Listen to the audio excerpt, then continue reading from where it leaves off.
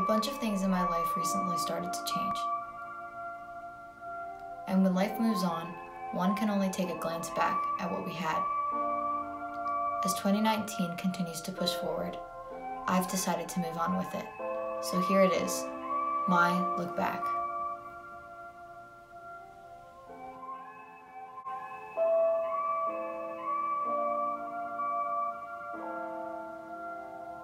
When I was born, I was 8 pounds and 3 ounces.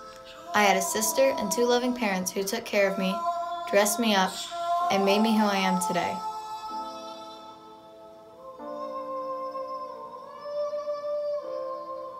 Without them, life would be 10 times harder than it already is.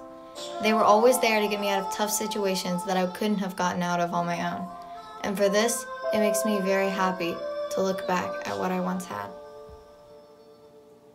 As some of you may know, I've always grown up in Powell, Ohio.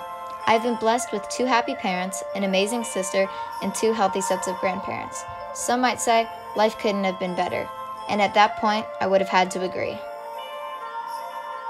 As time went on, things started to change. I got diagnosed with celiac disease and ADHD when I was 5. I began to get bullied at the age of 11. My parents got divorced when I was 13. My pappy died 2 months ago, and my grandma just got put in the hospital.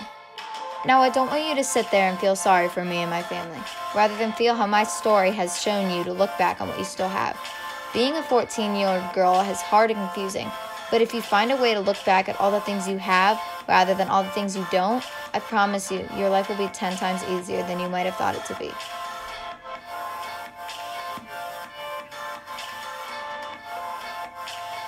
So do yourself a huge favor, and don't forget to look back.